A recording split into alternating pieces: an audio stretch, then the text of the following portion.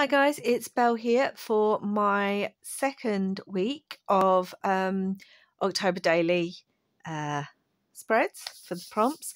I have now finished week 3, so that video should be up in the next couple of days because I know we're already in the third week almost, or we are, of October. So as you can see, I tried to keep this book flatter than my previous ones. That's not the case anymore. I don't even know if I'll get to use the third signature. I was going to remove it, but that third signature actually has book pages. Anyway, it's a whole thing. It doesn't matter if I don't use it all because it's my journal. So if you don't know already, I am doing an October daily. This is my third year of doing one, and I'm using the prompts created by Pinkoddbird and others. And the Pinkoddbird prompts, I will leave a link to her video down below. I do have an October daily playlist, and I will leave the week 1 flip through in the cards somewhere here, so you can check my week 1 out. So we finished on day 7, which was here, and now we're on day 8. And day 8's prompt was create a page of goblins in the moonlight. I'm not sure how I feel about this page. I like it, but then I'm not sure. Anyway, so I did some distressing and some water colouring on the back of the page, and did some water splodges to give like a star type effect. I had this moon cut out. This is a paper cobweb doily that I used. I had these goblins. I cut them from a book that I have, and I really wanted to use them. And when I actually saw them, I thought, well, because of the way they're kind of drawn, they look like they're falling or they're trapped, which gave me the idea of trapping them in this giant spider web, almost like they're in the Forbidden Forest of that particular, Harry Potter-esque world, and they're caught. And in fact, I've glued them in places, I've trapped them under certain bits, but I've left other bits free to give that illusion of them kind of being free but being stuck and not able to get out. Just put the word goblin there.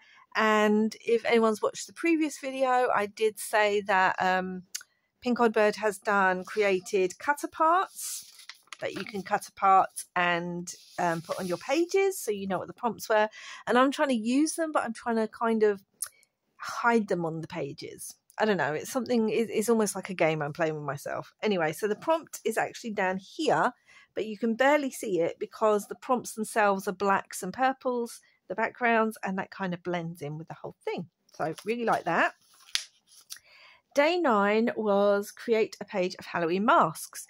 So as I'm trying to use photos sometimes in my creative spreads in this book, I took some photos of myself in some Halloween masks. And, I did a very simple layout, but this layout really reminds me of when I used to kind of make scrapbooks or like journals from maybe 10 years ago. It's that kind of layout with paper blocking and embellishments, and the way the photos are laid out, which I've matted onto black card and stitched around. I've used this dimensional boo that has double meaning, and there's these glittery dimensional foam stars. I had this screen mask sticker and it just says costume here. And on this one, the only place I could think of putting the prompt was down the side there. Day 10 was create your own Halloween poem centered around trick-or-treaters. So I did this double spread. I have this really fun, bright collection by Doodlebug, their Halloween collection, which I can't remember the name of, and I thought, as a lot of the other pages have been the usual kind of Halloween colours, I'd do something a bit fun, so I had this Halloween bag that I stuck down, and actually it's in amongst the fold here where the actual prompt is hidden. I used one of my gnome. This was perfect for one of the gnome pieces from the Gnomes for Halloween collection, the bits that I picked up, if you've seen that haul video, which I love. Used the dimensional word saying candy, lots of little stickers, and then it used a belly band, and there's a journaling card in here attached with this little paper clip that reminded me of the kind of shape of a candy corn. It's got a fabric tab with a Tim Holtz metal word embellishment saying trick or treat, and this fun pumpkin bell, little trick or treater there.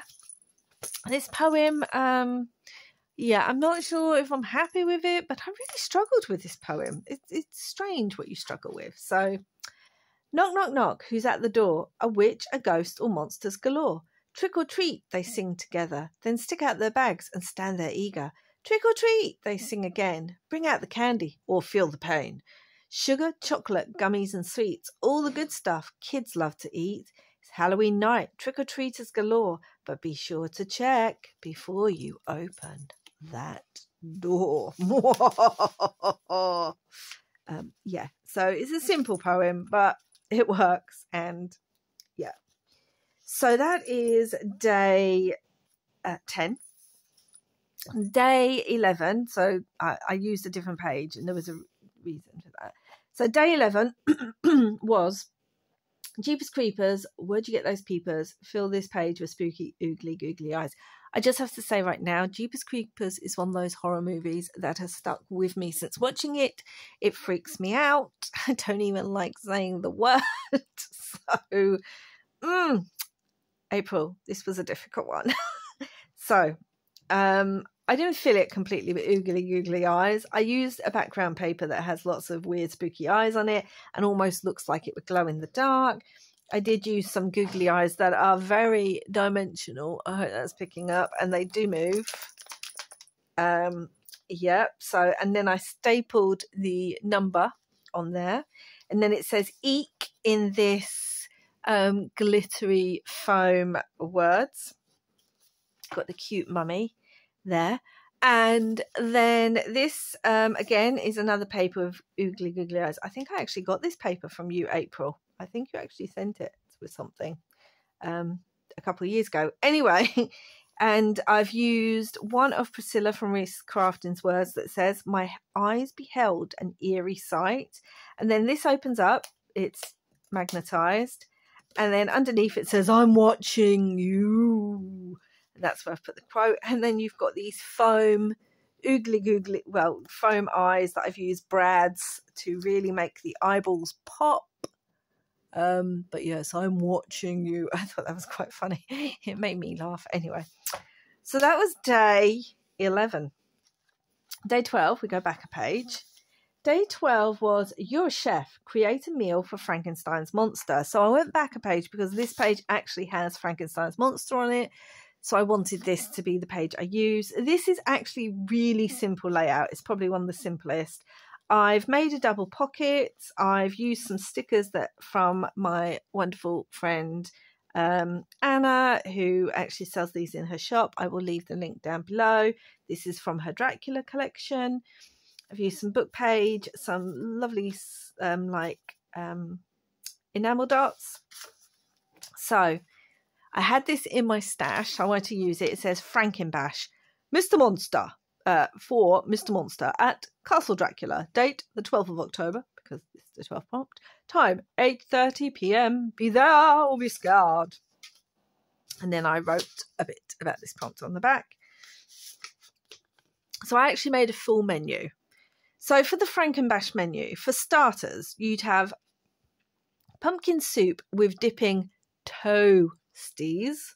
The main would be a mushroom Wellington with seasonal roast vegetables and a herby gravy. And for dessert, you'd have river mud pie with a side of seasonal berries and pistachio ice cream. So I did this on my computer, printed it on some tea stain paper, then did some stamping. I really like how that turned out. I'm not sure if you're aware, but Frankenstein's monster is supposed to, he doesn't say he's vegetarian, but he says he prefers to live off the nuts and berries that grow, and he's tried meat once, but he prefers nuts, berries and things like that. So even though it says toasties, I wanted it to be a kind of vegan vegetarian menu, just with a play on the words. So, you know, and then, and back here, so this is actually something, again, my friend Anna did. So it's a bit of wool, so I wanted it to look like the castle wall. Eat, drink and be scary. And then, you know, just as, and the prompt is hidden actually in here. not sure if you can see that. Let me lift that up. The prompt's hidden inside. There. I'm having so much fun hiding these prompts or making them fit on the page. Just another aspect. So when you go to a restaurant, a meal, sometimes you come away with a doggy bag. So I use this for the bats because he's having dinner at Castle Frankenstein. And in here is some of the desserts he's bringing home. So again, these are from my friend Anna. I don't know if she sells these particular ones in her shop, but a few years ago she was. These are some of her drawings, and they're lots of really cute sort of spooky foods.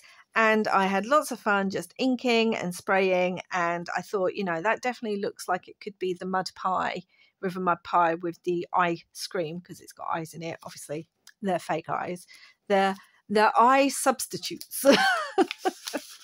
So that is his doggy bag that he is taking home with him to continue eating. So that was day 12.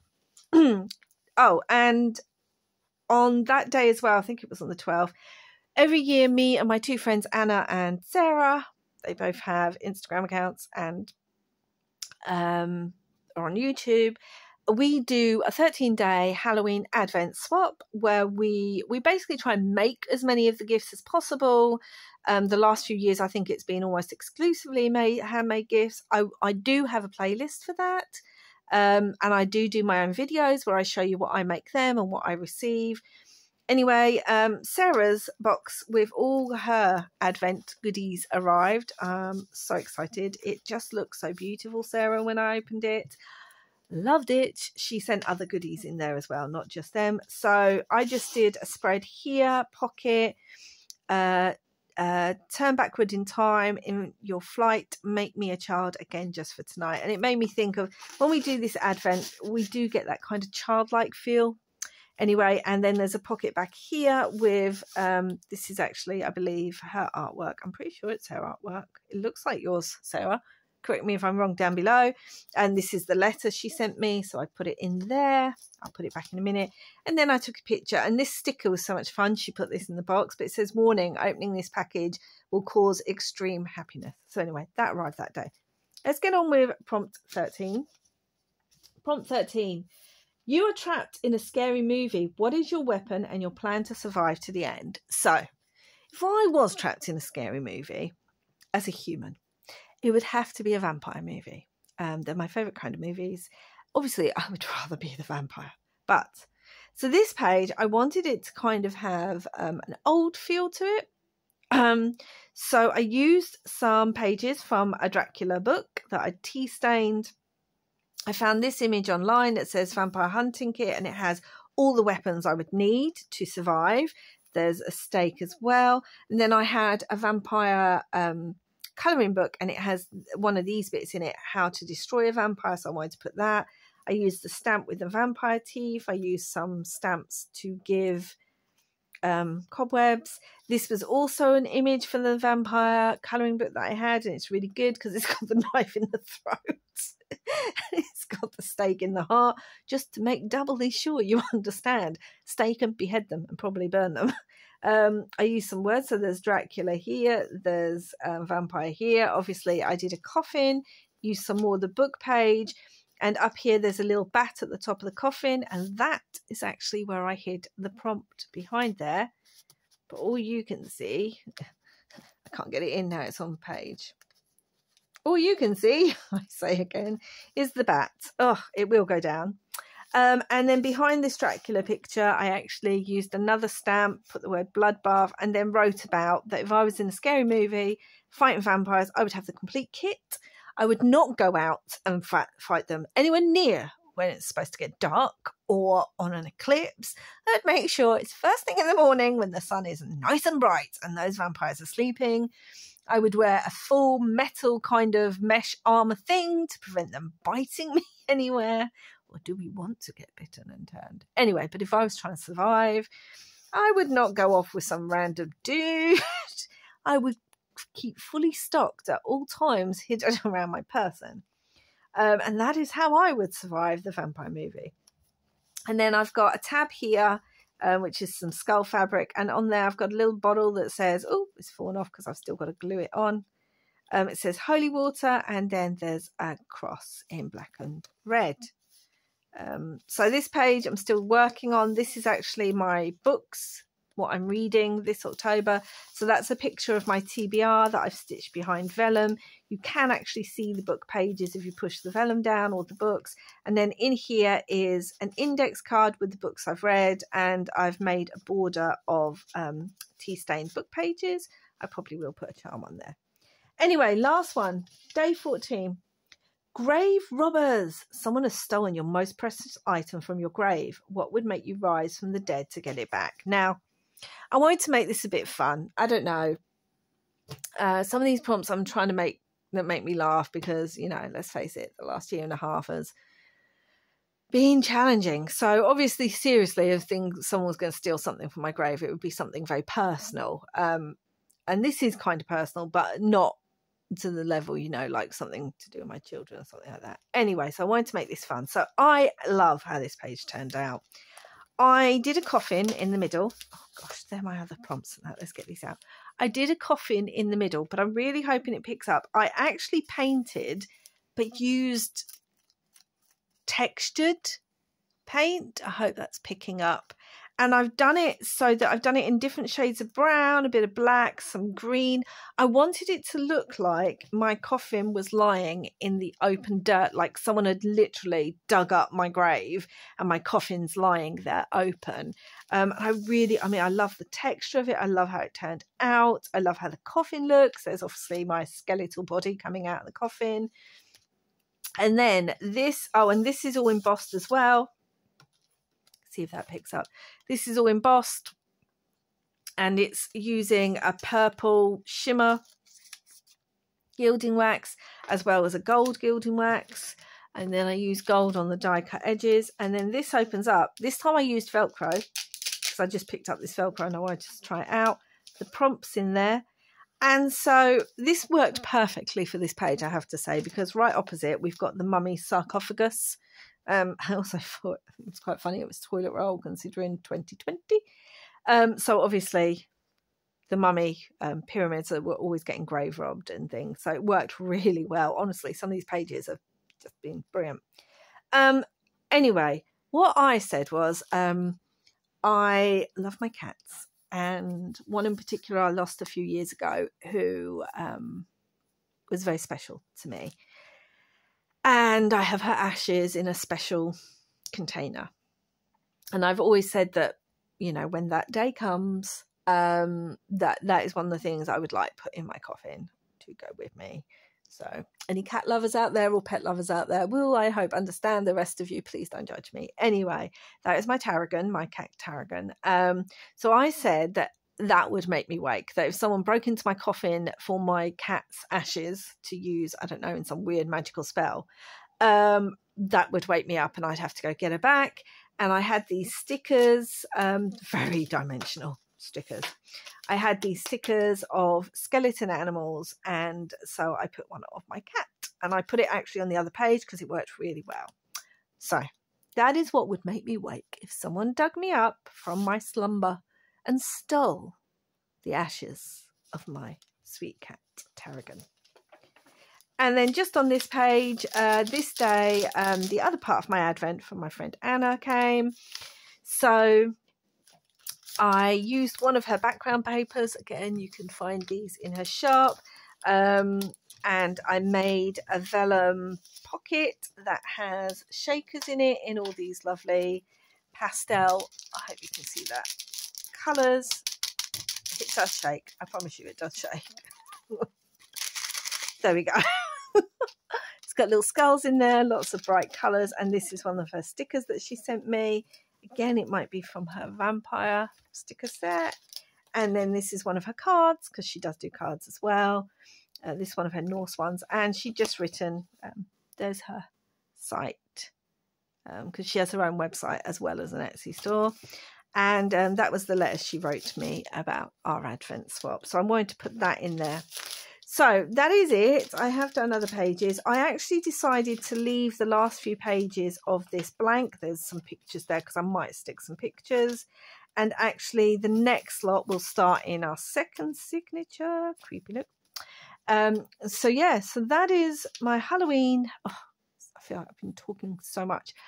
My Halloween October daily spreads for days 8 to 14 using Pinkoddbird's prompts. Again, let me know what you think down below. I absolutely love how this page turned out. Let me know what you think down below. And yeah, I'd really love to hear what you're up to this October. What kind of crafts are you getting up to? And thank you very much for watching. I hope wherever you are in the world that you're having lots of spooky Halloween fun, my fellow spooky crafters. And I will be back again very soon with the next few pages so that I can actually catch up for the final week. And until next time, guys, bye.